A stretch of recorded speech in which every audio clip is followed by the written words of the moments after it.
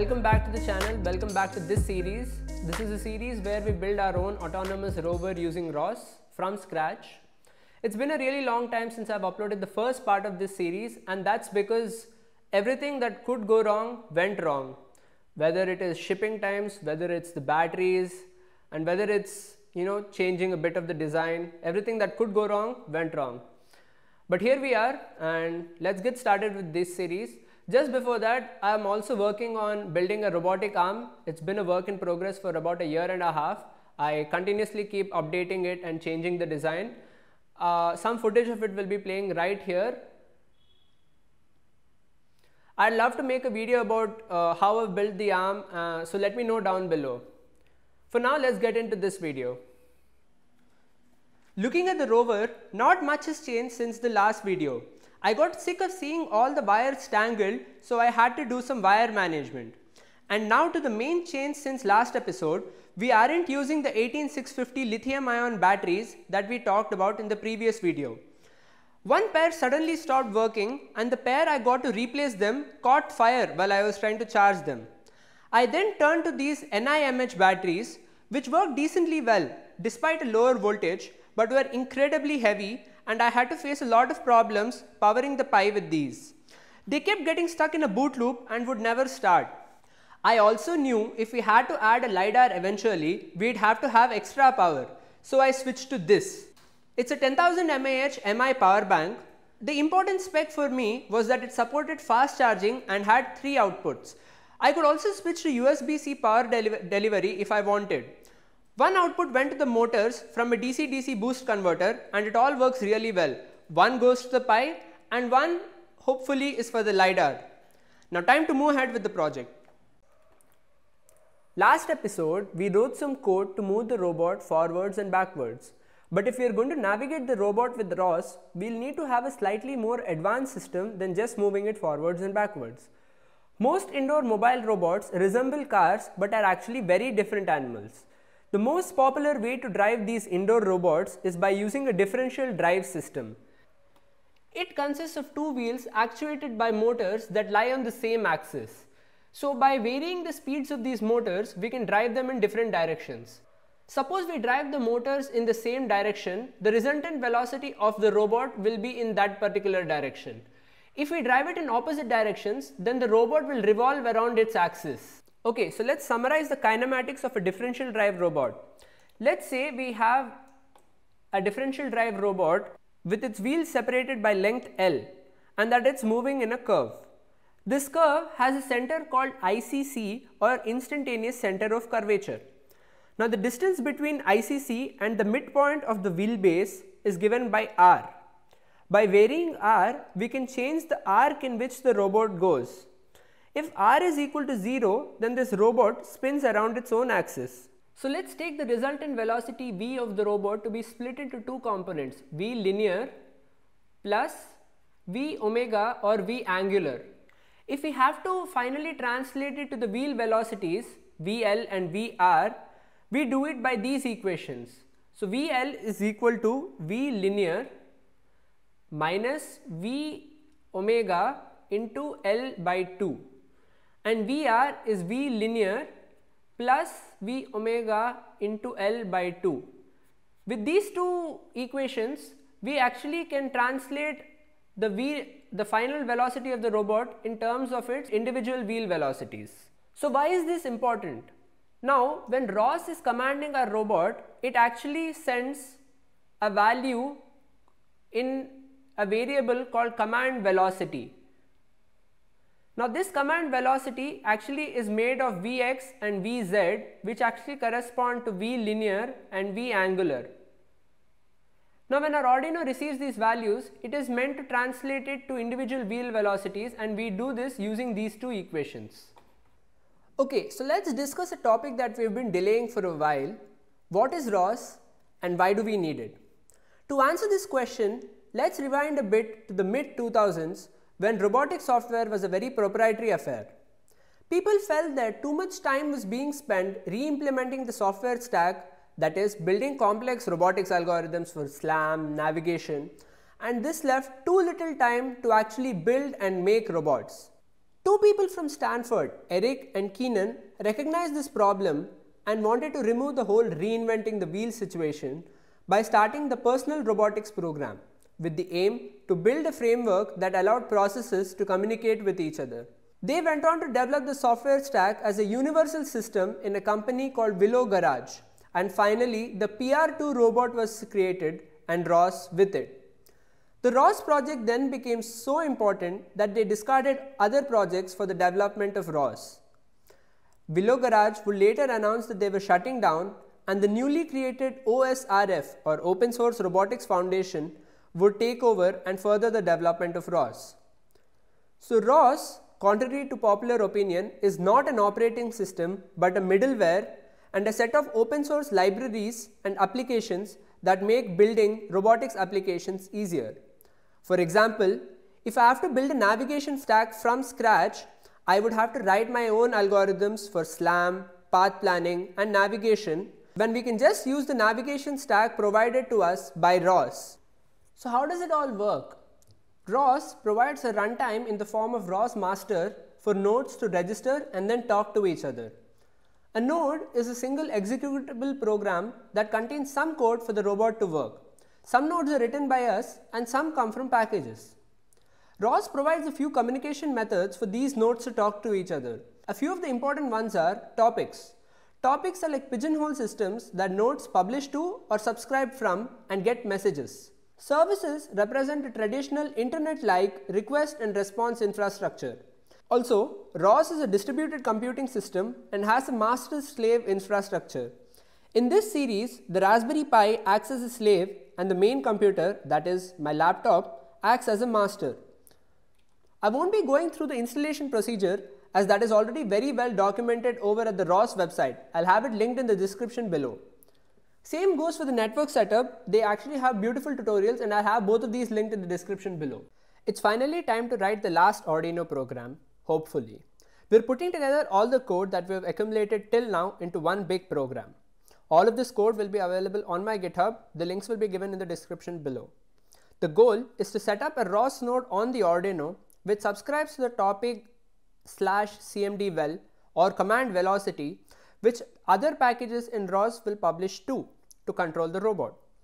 And then we make two topics /lwheel and /rwheel, to which the robot will then publish the current wheel positions of the robot with the Arduino.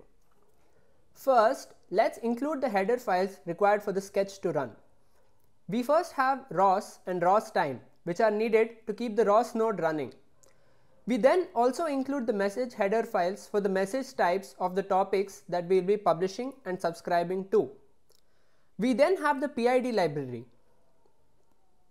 In a differential drive robot, for the robot to move straight, we need the motors to move at the same speed. In theory, giving it the same voltage would mean the motors would move at the same speed.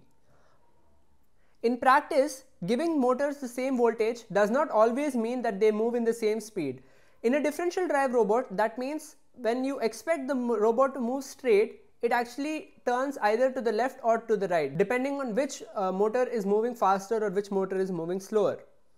This is why we need a PID to get the actual speed from the encoders and use it to match the speed required as per the command velocity topic.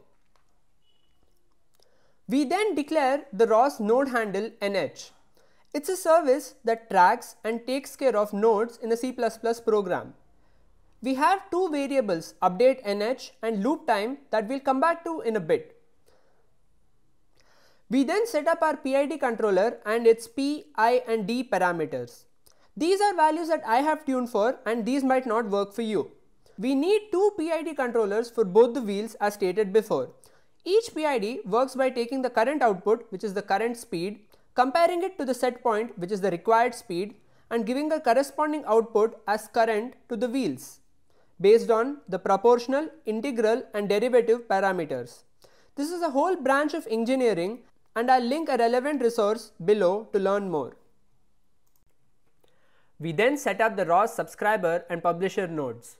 We first set up the subscriber node that subscribes to the command velocity topic and has a callback function that executes every time we get a message.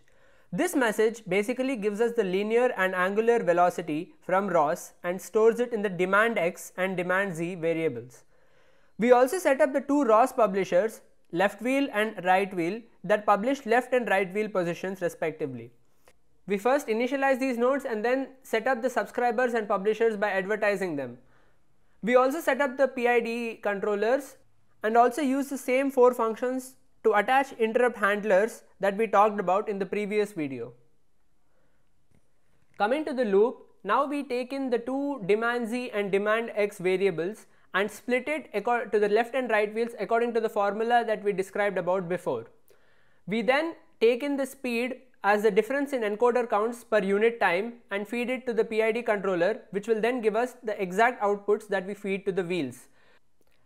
As we scroll down, we also see that we use the same 4 functions that we use to get back the encoder counts. So now, after uploading the sketch, let's see how it all fits together. We connect our Arduino to the Pi and then connect to the Pi via SSH. Now, make sure that your Pi and computer are on the same network. Also, for this to work, you need to download 2 packages, that is the ROS serial Python package and the teleop twist keyboard package. Make sure that you've downloaded these 2 packages. The links will be given in the description below. Meanwhile, open another shell and run ROS core. We then set permissions to use the Arduino as an output. And then run the serial node command ROS run ROS serial Python serial node.py and give the port that the Arduino is connected to.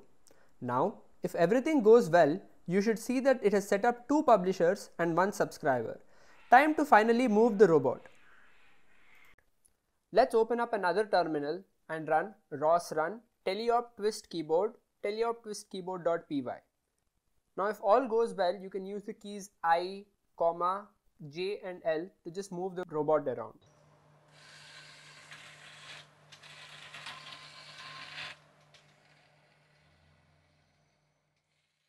Time to SSH into our Pi and set up the differential drive workspace. Let's make a new workspace, name it WS, Rover _WS or anything that's easily typed into the terminal. ROS follows a certain file system structure and we'll be following that. In WS, you make a directory called src. This is the source directory in which all our packages will reside. We then type catkin init workspace, which sets up the initial layout of the workspace. The next step is to go back and run catkin make. That builds the empty workspace. Now this may take a while, so sit back and let the workspace build. After the build is over, we then source the workspace with source devel/setup.zsh. Now this depends on your terminal. I am using the ZSH terminal. You might use bash or any other terminal. This is the same workflow that we'll always use for building applications with ROS. After sourcing the workspace, now it's time for us to add the packages. Going back to the source directory, now it's time to add the differential drive package. We do this by getting the git link from the GitHub repository, going back and cloning the website into the source directory. We then add a new package for our rover, which is where all the code required for our rover will exist. We do this by catkin create package rover, and then we go back and we build the workspace again. So now, after all of this is done, your workspace should look something like this. It's time to make our first launch file. A ROS launch file is a file that we use to fire up and run multiple nodes. We will store all our nodes and our launch files in our rover package, as it's easy to keep track of it all. I'm using VS Code to work on the remote SSH workspace that is on the Raspberry Pi, but if you all have any other workflows, that's okay as well. VS Code is amazing and I highly recommend that you all use it. Okay, now let's open our source folder in the workspace so that we can see both the packages and their files on the side. We now create a new folder in the rover package called launch to store our launch files, and then create a new file called drive.launch. This is where we run our 2 nodes, ROS serial Python and difftf, and give them their respective parameters. Okay, so launch files are generally written in the XML format and you can use this as reference. We then add our two nodes and set it up in this particular format and give them the ports and the general parameters required for the program to run. Time to run these launch files in the terminal. To run our launch files, we run two terminals again, our host running ROS core and the second for SSH. After we SSH, we first move to the workspace and then source it.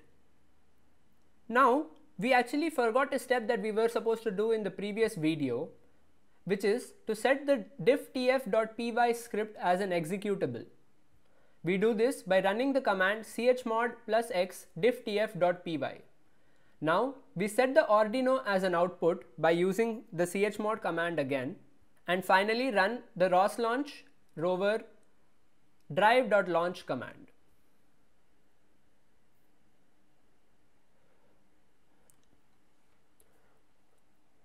Now that this is running, we open up another instance of the terminal and run RViz. RViz or ROS visualization is what we use to visualize this project. We then go over to the left side and add a TF visualization pane. We now see the two TF frames, ODOM and base link, overlapped with each other. Now if you open up another terminal instance and open teleop twist keyboard instance, or even move the robot wheels with your hands, you can see the axis shift by the same amount, and that's it.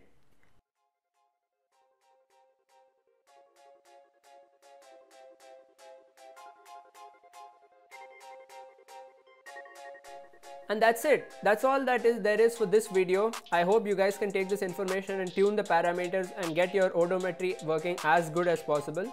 I'll see you guys in the next one. Take care and peace.